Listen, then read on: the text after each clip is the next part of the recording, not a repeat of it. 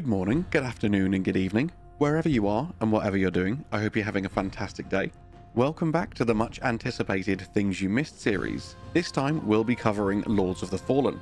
This series probably doesn't need much introduction at this point, as it's how over 10 million people have originally found this channel.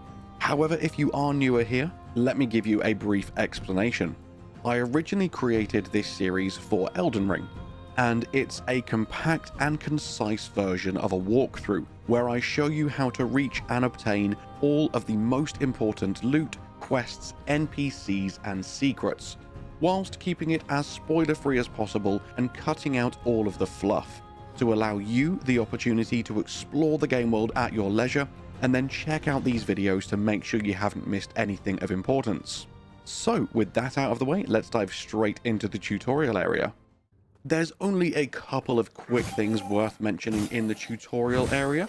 Firstly, nearly immediately head left into the water before you go through the door, and you can grab an enervated Vigor Skull. You will find loads of varying rarities of this item throughout your playthrough, and this is effectively just some free money. Vigor is this game's currency, and if you go into your inventory and use this skull, you'll get a nice little Vigor injection. Next up, at the top of these stairs, you're supposed to jump over the gap in the floor here. However, deliberately fall down and you will find Souls-borne.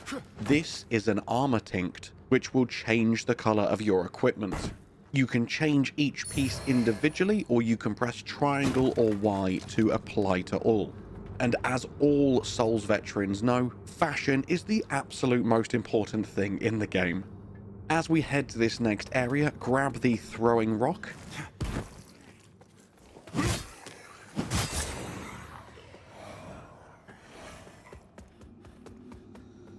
And from this point on, always be on the lookout for hanging corpses like this one, because there will be many missable items such as this wooden cross hiding above you. This wooden cross is actually a pretty great upgrade to most of the starting class's starting weapons. At base level, it even out DPS's the starting sword of the Hallowed Sentinel. And the final thing I wanted to show you before we move on, make sure you soul flay the glowing body you can target up here, because that will drop a saintly quintessence. These items are insanely rare and are needed to upgrade both the power and the quantity of your healing item.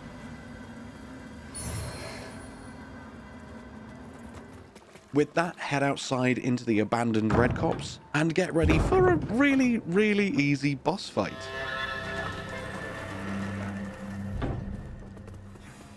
Destroy Otto in any way you see fit.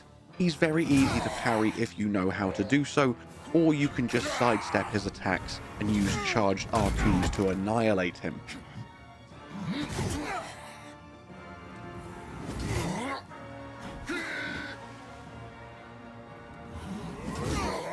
Now that he's dead, it's time for the real tutorial boss, the Light Reaper. And of course, he's an absolute walk in the park. He's the tutorial boss of a Souls-like after all. Absolute piece of cake, right? Yeah, no. So now that he has most likely absolutely destroyed you, let's move on to the next area. As you leave the boss arena, head right and run all the way down to the end to grab the flayed skin item. This is a quest item that we won't be using for quite some time. And if you are in Axiom, you can see an item over the other side of the ravine. However, this is currently completely inaccessible in both Axiom and Umbral. So head back the way you came and make your way to the next vestige. Speak to the NPC and exhaust their dialogue, then rest at the vestige and we will continue on. That lamp's just a tool to be used as you see fit. Take it lightly, and you'll find it's the other way around. Mark my words. As we make our way to the next area, make sure that you're in Umbral, because you can soul flay this body here to watch a scene play out from the past. This will reveal some lore and also reward you with a rare resource called Umbral Scouring. Make sure you always keep an eye out for these, because Umbral Scouring is used to purchase boss equipment. As we continue on, you can loot some minor holy salts here from above the previous boss arena. Now just carefully proceed through the next area, clearing out the plentiful enemies here, as I call out the most important items. At the end on your left hand side, break through these barrels, and behind it you will find a chest containing the Hallowed Condemnation weapon. Also, just a little bit before this, you can loot the broken sword weapon. Just be careful of the enemy lying in ambush.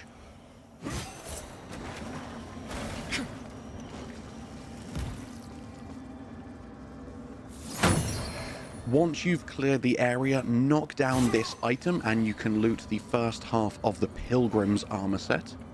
And at this point I find a revenge lantern and I go on a wild goose chase to try and find the enemy it's leading to, which happens to be around 14 miles away. But before I progress on, firstly make sure you head right and take out this flaming skeleton enemy. This skeleton can be very tough with some extremely annoying attacks. So play quite passive and make sure you get comfortable with dodging left and right when he starts shooting his fire at you. The best attack that's very easy to counter is when he sets his sword ablaze and then does 4 spinning attacks followed by a vertical sweep. At this point you should easily be able to punish with a few charged heavy attacks.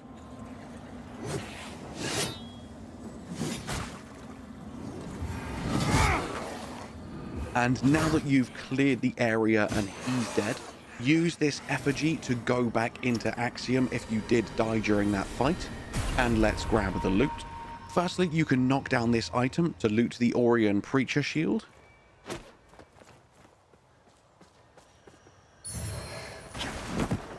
Then head up this ladder and in Umbral you can traverse along this spine bridge. Please note that unlike what I have done here, you don't have to sacrifice yourself and go to the Umbral realm. You can just hold up your lamp and point it at your feet, and this will allow you to walk over the spine while still staying in Axiom. Over the other side, drop down and take out the enemies. This will allow you to loot a few items, most importantly the raw mangler axe. We're now done with this segment of the village, so let's carry on. As you're heading to the next area, this mangler is very kindly admiring the landscape, giving you the perfect opportunity to practice your charged heavy attacks and your backstabs. Once he's dead and you've grabbed the loot, head up the stairs to the left, and up here will be another vestige that you can activate and rest at. Once you've done that, come to this ledge in Umbral and pull down this platform. Now carefully drop down, and once you've dealt with the enemies in the area, you can soulflay this corpse to loot the Umbral Eye of Betrayed Eliard. Once you meet the correct NPC, Umbral Eyes can be socketed into your lamp to improve its attributes, and we'll discuss that later on when we meet him. Right next to this item is some more Umbral scouring that we can do. Someone! Help me, please!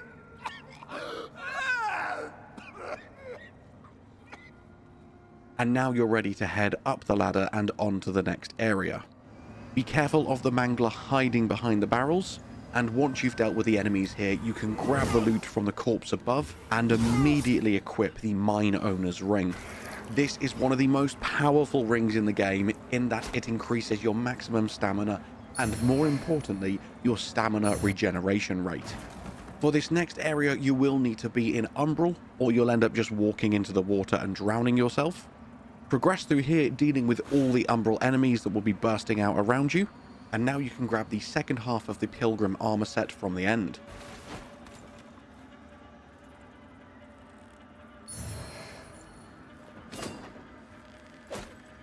Finally, head up the ladder, being careful of the mangler enemies at the top.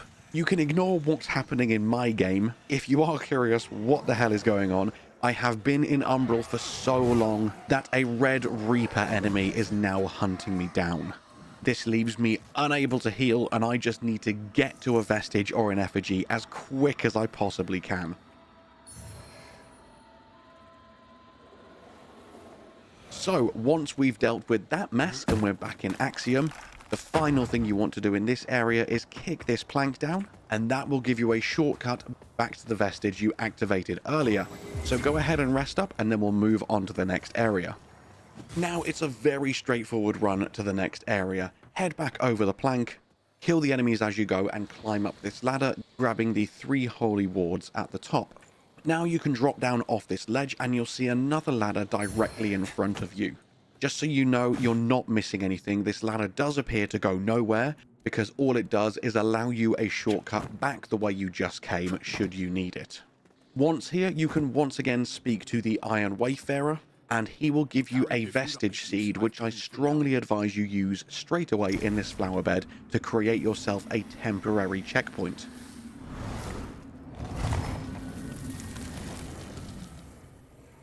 Now head up the ladder and out the room, and on your right hand side you will witness the first of many faction fights. I absolutely love that there are so many of these in the game, where the different factions, light versus dark, good versus evil, despite the fact that pretty much everyone in the game is evil, even if they're pretending not to be. So go ahead and wait for them to kill each other and then mop up the dregs. And now there's a bit of loot we can grab around here before we move on. Right at the back, you can get some mana stones and ammunition pouches. Round the corner here, you can loot the rusty cutter. Please be aware, if you're in Axiom, you will take fire damage. So if you want to avoid that, just switch over into Umbral first. And then you can loot a bunch of fire salt from the various little fire pools around this area. Now I suggest you go back and rest up before we enter into the boss fight. As this is the first episode of a new series, I want it to be too thorough rather than not thorough enough, so let me give you a few pointers for the boss fight as well. And if you like this, let me know and I'll leave it in for future episodes. So the first time you enter a boss, you will have to attempt this fight solo. However, most bosses in the game, if you die, when you get back to the entrance to the boss arena, you will have the option to summon help. In this instance, you can summon the Iron Wayfarer to help you. And these summons do make the bosses significantly easier. They are very powerful and they are truly good allies to have. So if a boss absolutely annihilates you, don't worry, help is at hand. Specifically for Pieta, she deals primarily holy damage and she is fairly weak to fire. So I suggest having your holy wards up at all times, along with using your fire salts. It is fairly easy to roll or parry most of her regular sword swings. Apart from that, all you really need to watch out for is when she summons her mirror images. View her arena as 3 lanes, the middle, the left, and the right. The mirror images she summons will always fly to 2 of the 3 lanes, so you just want to make sure you position yourself in the empty lane so as to not be hit by the hundreds of swords they decide to throw at you.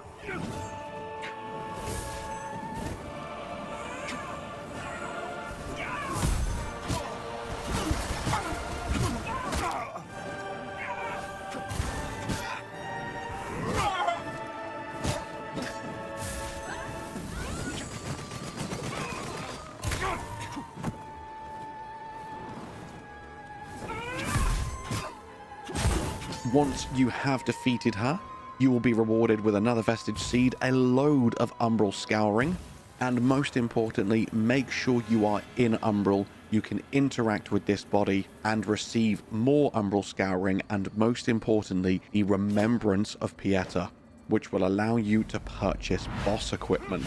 Brothers and sisters, with your sacrifices, while I wish they were unnecessary, my wishes will not ease your suffering, but I pray my sorcery does.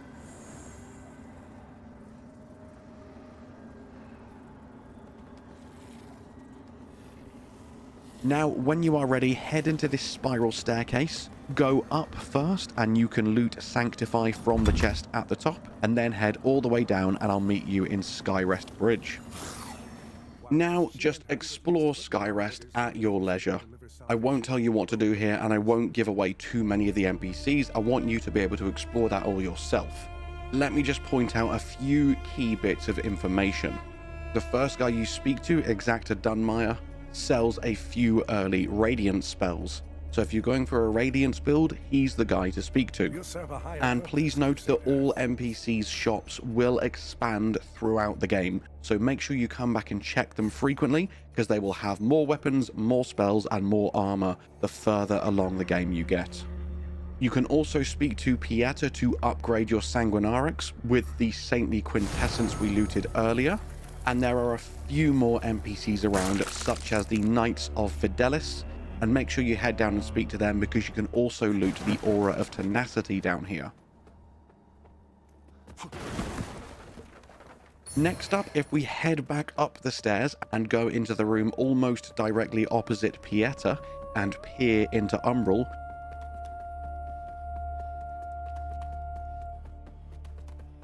you will see this groovy looking guy. When you are ready, transition into Umbral and go and speak to him. This is the NPC you need to do anything to do with your lamp, such as upgrading and socketing your eyes, and also purchasing any remembrance gear. You can't do the remembrance gear yet. We need an item to be able to do so, and we'll be grabbing that in episode 2 when we reach Pilgrim's Perch. Now that you've acquainted yourself with all the NPCs, rest up and head out this door by Pieta, and you'll see that Dunmire has moved down here. If you peer into Umbral, you can walk through this locked gate. However, your way is barred by yet another locked door at the bottom of the stairs.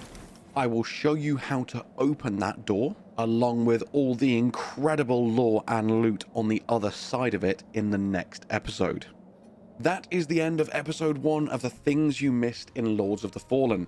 Please let me know if you like this format and anything you would like me to do or not do, so I can tweak these episodes and make them as perfect as possible as we progress through this series. And for now, all that's left for me to say is thank you so much for watching. I hope you have an amazing day, and I'll see you in the next one. Bye bye.